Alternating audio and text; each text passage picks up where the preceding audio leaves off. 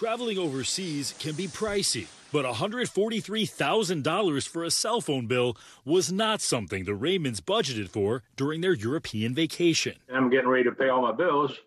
I look at the T-Mobile bill, and I thought it was $143, and I said, "Oh, that's reasonable." And then when I get on the computer, I look at there's 3 more digits behind that. The couple traveled to Switzerland for 3.5 weeks last fall, but the biggest surprise happened when they got home and saw that T-Mobile had billed them well into 6 figures for sending and receiving data. Were you watching movies, or do you know what it was for? No, I'm not 20 years old anymore. Okay. So I do very little on my phone. I'm not on YouTube. I'm not on Facebook. I'm not on Twitter.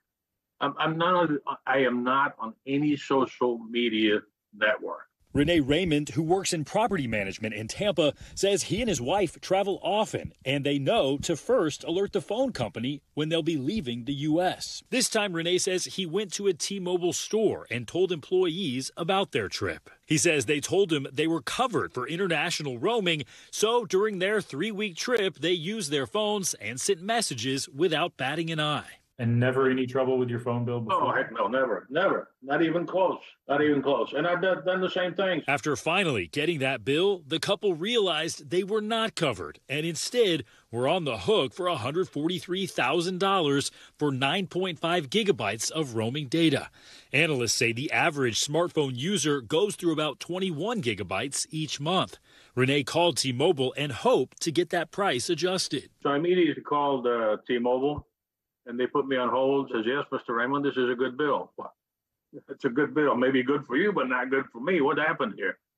And she couldn't come up with an explanation. T-Mobile said it worked with Raymond to resolve the issue, writing in a statement, "We always recommend that customers double-check the travel coverage in their wireless plans to understand their international data roaming terms," adding that it notifies customers before roaming charges start. After getting a lawyer and local media involved, the couple says T-Mobile called and told them they were getting a credit for the full amount. Of course, by then I was already with Verizon.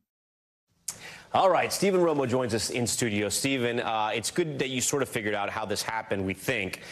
He got the charges reversed, which is the most important thing. What can people do when they're traveling to make sure that they don't come back from a great vacation and they have a $100,000 plus phone bill? Yeah, you don't want that wake-up call. T-Mobile and other phone companies, they say it's best to check your plans and your settings on your phone when you're traveling overseas. You might want to make sure the Wi-Fi is on just to make sure everything is where it should be. T-Mobile saying it's mostly these older plans that need these changes before you head overseas, which makes sense because Renee says he's had this account with T-Mobile for decades now, and he was happy with their service until this happened. He's glad the charges were reversed, but they did lose a customer in all this from Renee. Yeah. All right, Stephen, we appreciate that. Thanks for watching. Stay updated about breaking news and top stories on the NBC News app or follow us on social media.